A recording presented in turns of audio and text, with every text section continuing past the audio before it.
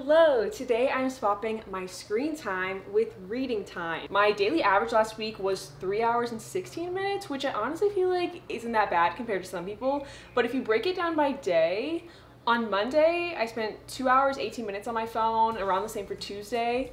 But then we get to Wednesday and Thursday where I spent over 5 hours on my phone. An average workday is literally 8 hours, and I spent over half of an average workday just I don't even know what. So I'm going to be going day by day and swapping the amount of screen time I spent on my phone. So we're gonna be doing 2 hours and 18 minutes of reading today. And I'm currently reading 14 Ways to Die. I have just under 100 pages left. Books I'm considering reading this week for this challenge is Verity by Colleen Hoover, Layla by Colleen Hoover, Good Girl, Bad Blood, which is the sequel to A Good Girl's Guide to Murder, and then Four Dead Queens and The Wicked Deep. Okay, I'm gonna set my 2 hour and 18 minute timer. She is set, and I'm gonna start reading.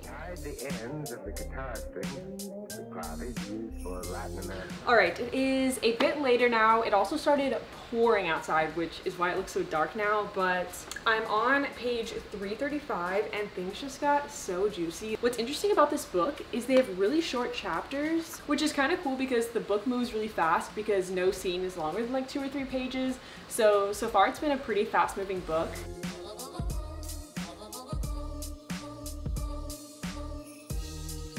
I just finished the book. I would give it a solid 3.8. The ending was so good. Like the last 70 pages, I was so enthralled, and there's a reveal, kind of plot twist on who the killer is, and I thought it was good. Sometimes I just felt like moments were a bit underdeveloped and characters were a bit underdeveloped, and there's not really a ton of description in scenery and the characters' thoughts and stuff like that. So that's why it's 3.8 stars for me. But I still thought it was really good and I did enjoy it. And we have 50 minutes left, so I can actually start a new book today, which is exciting. I can't decide whether I want to start Verity, which is a thriller romance, or Good Girl, Bad Blood. I think I'm gonna post a story on my Instagram asking you guys which of the books I should read. Okay, I just posted the story. I'm gonna pause my timer and then I'll let you guys know which book is the winner and which one I'm gonna start next. All right, it's a little bit later and the results of the story are Verity 56% and Good Girl, Bad Blood 44%. So it was close, it was real close, but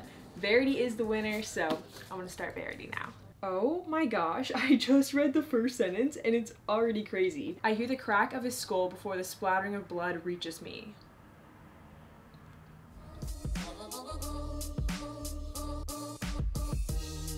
Alright, my timer just went off. So far this book is really good. I'm on page 48. It's about Lowen, who is an author, but she's not very successful, and Verity, who is a really popular author and has this really popular series going on, can't finish the series that she's writing, and we don't quite know why. And so Verity's publishing team is asking Lowen to finish Verity's series. It definitely seems like there's some mysteries around Verity and around her family that I'm sure Lowen is gonna get wrapped up into. I low-key don't want to stop reading. I want to read more, but I know I'm gonna be reading a lot this week, so I'm gonna stop here for now, and I'll see you guys tomorrow to do some more reading of Verity.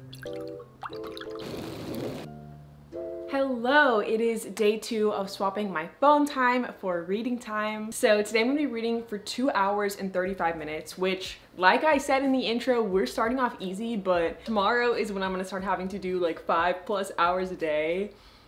Anyway, I'm gonna be continuing reading Verity today. Like I said, I'm really sucked in and I kind of feel like this is gonna be a 5-star read, but I don't want to get too ahead of myself. But before I get to reading for the day, I want to tell you guys about today's sponsor, which is Atlas VPN. Right now, they're running a huge discount. You can get a 3-year subscription for just $1.99 per month with a 30-day money-back guarantee, and the link for that deal will be in the description. Another really cool thing you can do with Atlas VPN is bypass geo restrictions on streaming sites like Netflix, Amazon Prime, Disney Plus. I just started Brooklyn Nine-Nine, which I've always wanted to watch but haven't been able to until now because I was able to unlock the UK Netflix library. And you can protect all of your devices with just one subscription. And Atlas VPN is more than just a VPN. It also blocks malicious links, ads, and more. And it can also help you save money while shopping online. This includes things like online subscriptions, airfare, hotels, etc. So don't forget to click the link in the description to check out Atlas VPN's huge discount right now, which again is $1.99 a month for a 3-year subscription, and you get a 30-day money-back guarantee. All right, let's continue reading Verity. I just finished page 106, and so far it is getting so good. We get to see Verity's past and like how she met her husband and how she became a writer, which I think is really cool. Colleen Hoover also did that in Ugly Love, where she went back and forth between past and present, and I love that. It feels like we're getting 2 stories at once, like 2 books for the price of 1. I do have some work to get done, so I'm gonna take a little reading break, get some work done, and then I'll see you guys later tonight for our last hour and 31 minutes of reading. Hello, it is a little bit later and I'm now on page 183, which is crazy. I think this may be the fastest I've ever read a book in my life, and I don't know that my reading speed is getting faster.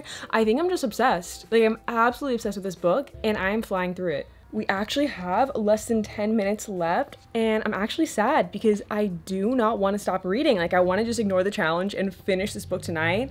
And it is taking everything in my willpower to just read for the next 10 minutes and then wait until tomorrow to finish this book.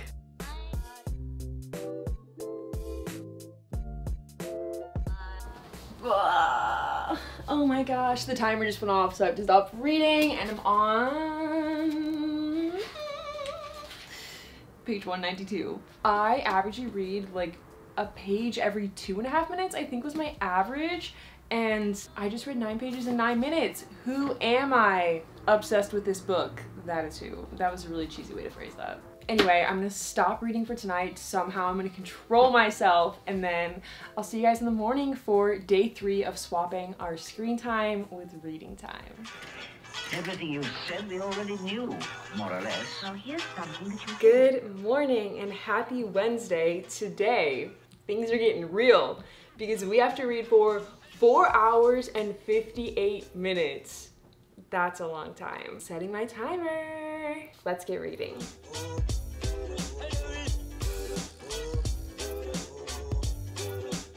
I just finished page 292 and so much has happened. It's actually crazy. And now it says 7 months later, so I'm curious if this is just gonna be kind of like a little epilogue to wrap up the end. Why can't I speak? I don't know why, but I still feel anxious, like something else crazy is gonna happen before this book ends. But so much crazy stuff has happened. I just can't imagine what else is left. Anyway, and very unfortunate timing because I'm literally almost done with this book. I have to go meet up with one of my friends, so I'm gonna go hang out with her, and then I'll see you guys later tonight to finish this book and start a new one.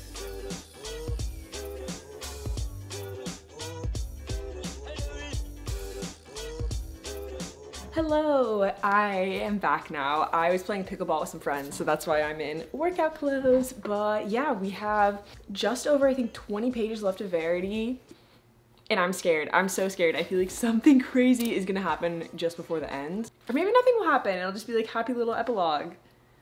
Okay, I'm gonna keep reading.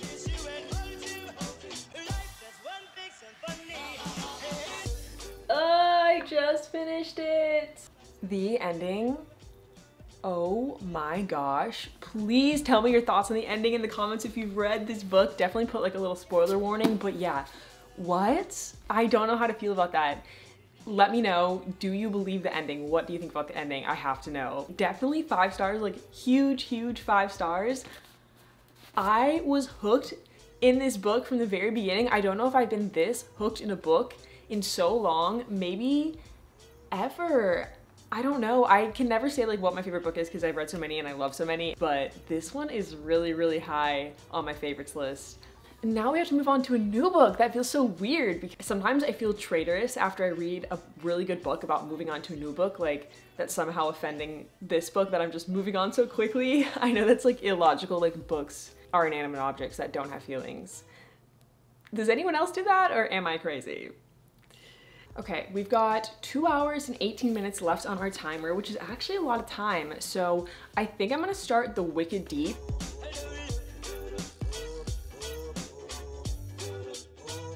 My timer just went off. I just finished page 108 and this book is cool. It's about this really eerie town named Sparrow, and the world building in this book, especially about the town, is so cool. This curse was put on the town 2 centuries ago that involves these 3 sisters called the Swan Sisters, who may or may not be witches, and they were killed 200 years ago, and now they enact revenge on the town every single summer. So it's really cool because it's kind of like magical and fantastical, but also kind of the mystery of like how to stop the sisters and the curse. The main character also met this boy who's an outsider and just kind of randomly came to the town, so he's kind of suspicious, but there's also some kind of like romantic tension going on between them. So there's a lot of elements at play in this book that I really like. And of course the cover is so freaking cool. And yeah, it's pretty late, so I'm gonna go to bed, but I have over 5 hours of reading tomorrow. All right, see you guys tomorrow. Hello and welcome to day 4. Today is the longest day by far. We have 5 hours and 12 minutes of reading to do today. And if it looks like I'm in an entirely different house, it's because I am. Right now I'm dog sitting my parents' dog. He's a really cute black lab named Milo, so he might pop into the video some today and tomorrow. And yeah, I'm gonna set my timer and then continue reading The Wicked Deep.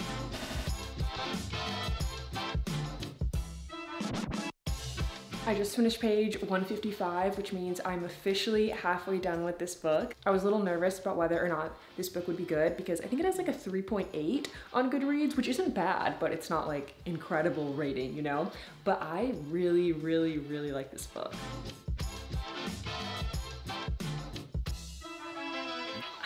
I'm on page 201 and I love the romance in this book. I wasn't sure how much romance there would be because from the summary it sounds more kind of magical and about this like town and the curse and stuff, but there's great romance in this book.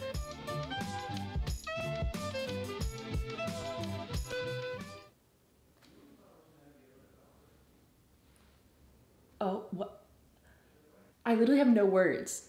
I'm on page 212 and the biggest plot twist just happened and I'm like actually speechless. Oh my gosh, I did not see this coming in a million years. Wow, I'm shook. I am shaken. Literally visibly shook it.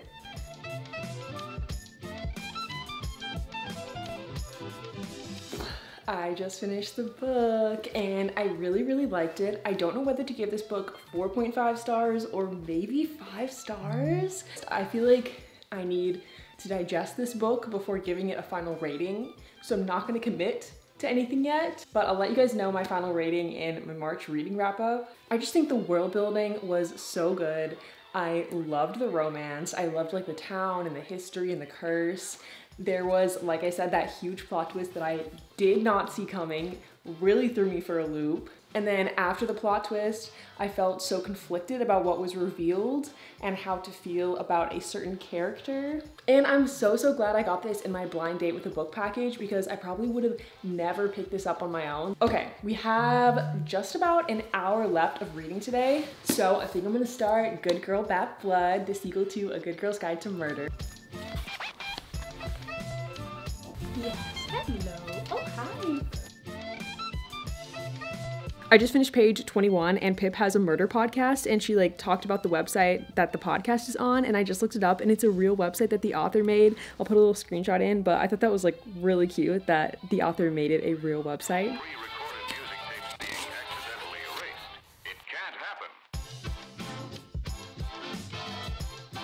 My timer just went off and I just finished page 41, so that's where I will pick back up tomorrow.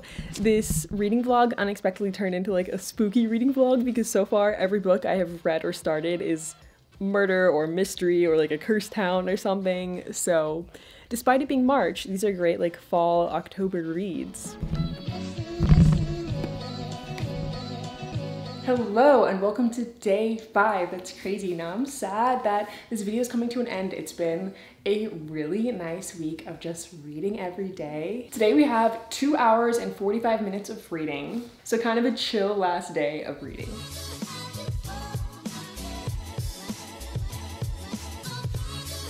We officially have 1 hour left and I just finished page 127. I love Pip and Ravi. They are so freaking cute. And what's cool about this book is that it's a whole new mystery, but we still have obviously the same characters in the same world from the first book in the series. And at least in the beginning, there was still like some talk of like the mystery from the first series. So I'm curious as I keep reading if the original mystery from the first book is going to be super relevant or not.